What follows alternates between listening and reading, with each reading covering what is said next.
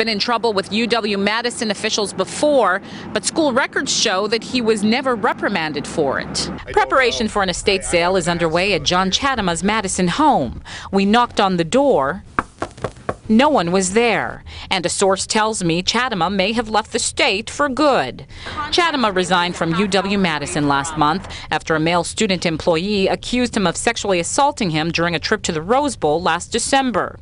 And Dane County investigators are looking into 2 more allegations of sexual misconduct against him. Now, a new twist. The Wisconsin State Journal is reporting that in 1998, Chadima allowed star football player Mike Samuel to drive his truck drunk. The school said Chadima would receive a written reprimand. School records show that never happened. Yeah, it's super disappointing. It's kind of embarrassing. I think that, it's pretty despicable, however, for that to occur. I tried contacting several officials here at the school for comment. No one wanted to speak with me on camera.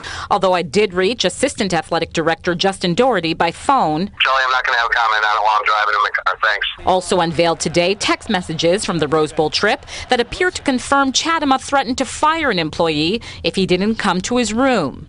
"You are fired," Chadima wrote, "sending you home on a Greyhound tomorrow." Another text said, "You have 5 minutes to get your expletive to my room or you're fired." And again, a Dane County judge is now looking into 2 more allegations of misconduct against John Chadima. On your side at the UW-Madison campus, I'm Shelley Walcott, today's TMJ4.